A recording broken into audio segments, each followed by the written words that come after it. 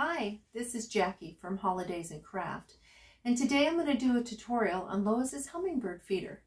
Now, I apologize, my head may be out of frame, but I really wanted you to be able to see what I was doing, and so I had to zoom things in a little bit. So these are the finished hummingbird feeders. This one I've put on a chain, and this one has the base. There will be a base on this one as well. So this is what they look like finished. I'm going to move that out of the way. And this is just a wine bottle on a base. So I've used the screw top wine bottle because it fits in the base a little bit better.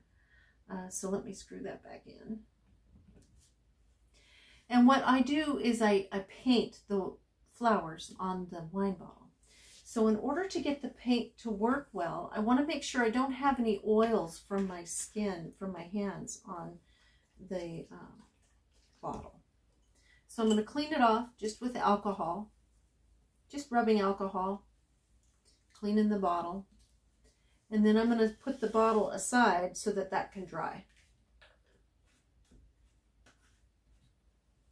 And while that's drying, I want to talk about this chain a little bit.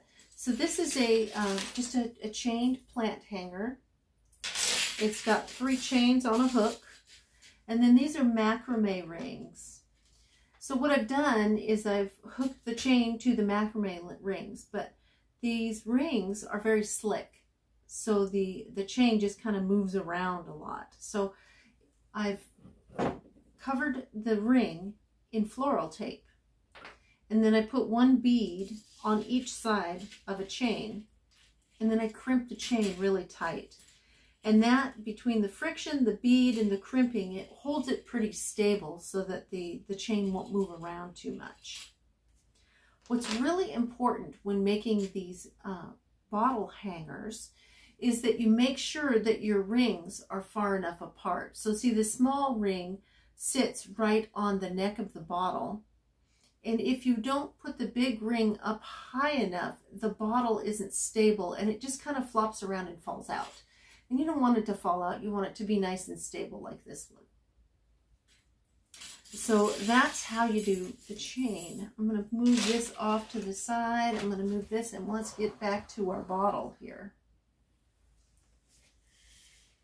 So what I did was I hand painted flowers on the bottle. Not everybody likes to hand paint. I like to hand paint because, you know, it's kind of relaxing and fun, and everyone comes out a little bit different. But you can also use a stencil if you'd like, or even permanent vinyl. You can cut out a design on a cutting machine and use permanent vinyl on these bottles. All of it is fine. It all looks beautiful, and it just customizes it your way. Just because it's different doesn't mean it's wrong. They're all amazing and beautiful. So I'm going to paint this bottle, and when I go to paint flowers, I like to have a little practice run first, just to kind of get things flowing and whatnot. I can always clean a mistake off of the bottle, but it just makes me feel better if I do a little practice first.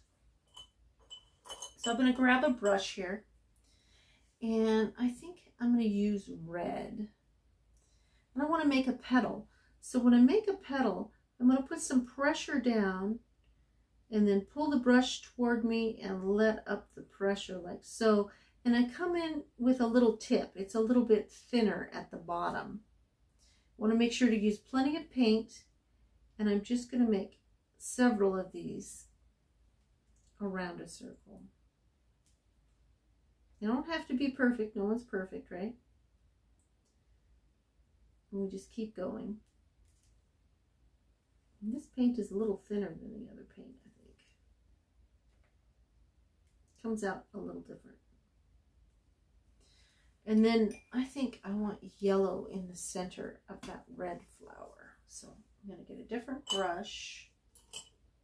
Let's use this one. I'm going to take a little yellow, and I'm going to do some more. Ooh, that's thick. And I'm going to do a little more petal.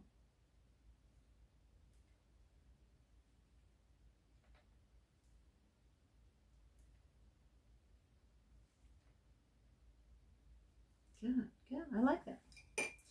going to take a little brush, maybe put a few black dots in there. So I like that design. That's similar to the one I did on this hummingbird feeder. Another one I like to do is to take the black, like you've seen I've done in these other practice runs, and make a little branch. And then you could just use some polka dot painting to make it look like it's a little cherry blossom.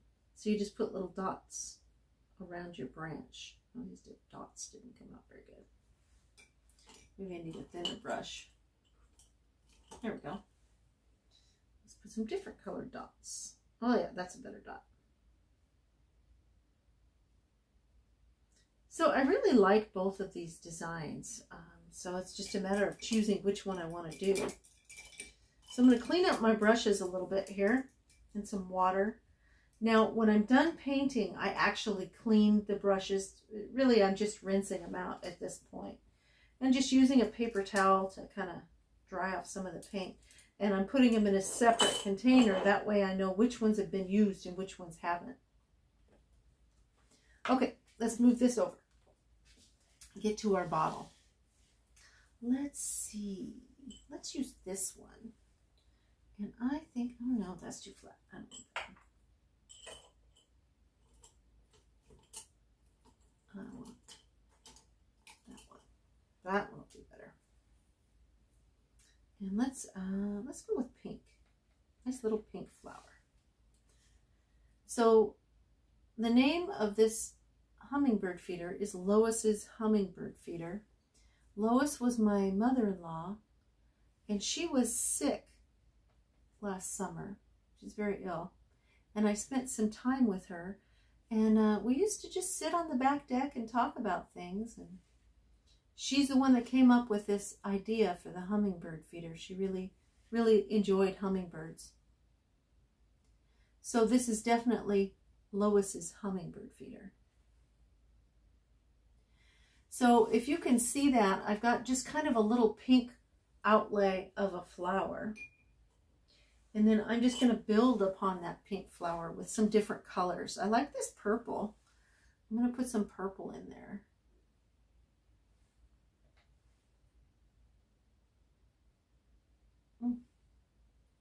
Well, that purple didn't work out. Let's fix that. There we go. That's one thing I like about painting. This is kind of a layered design, so if I make a mistake, I can just go back and layer over it and fix it. All right. Now I'm going to use a lighter pink.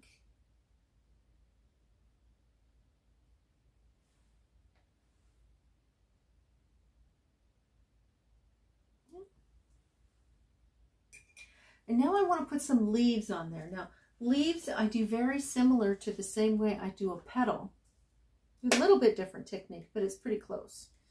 So I've got some green here, and I'm going to put it right on the glass, a little pressure and twist, and make that my little leaf. Put 4 little leaves around this. Now obviously it's going to take me some time to cover this bottle with these little flowers. And so I'm not going to bore you with the whole tutorial on making little flowers all over the thing. But what I want to do is I want to protect that little flower. I live in Western Washington. If I was to set one of these hummingbird feeders outside and it rained, it would damage the flower, and I don't want that. So I like to let this paint dry overnight. Now, it doesn't take overnight for this paint to dry. I just am more comfortable letting it set that long.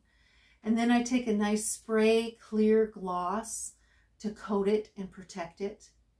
And then I'm going to let it sit overnight again. And then I'm going to put another coat of clear gloss on it. I want at least 2 coats to protect these flowers. Now, when you're using a spray gloss, you want to protect the bottom part, the hummingbird feeder part, because you don't want that all over here. So I've been putting saran wrap around the bottom and then just spraying it. And then you're done. Get your chain, hang it up in a tree, and watch the hummingbirds come. So I hope you enjoy Lois's hummingbird feeder. I'm going to put this up on our website as a finished product, as a kit. And I'd like to do this as one of our parties. The problem is letting it sit overnight is not very good for a party. We're not going to have the party last that long. But maybe we can work something out with a host or hostess and make that work. So if you like our crafts, go ahead and visit us at our website, holidaysandcraft.com. Or you can subscribe to our YouTube channel here. And we're also on TikTok. Thank you. Goodbye.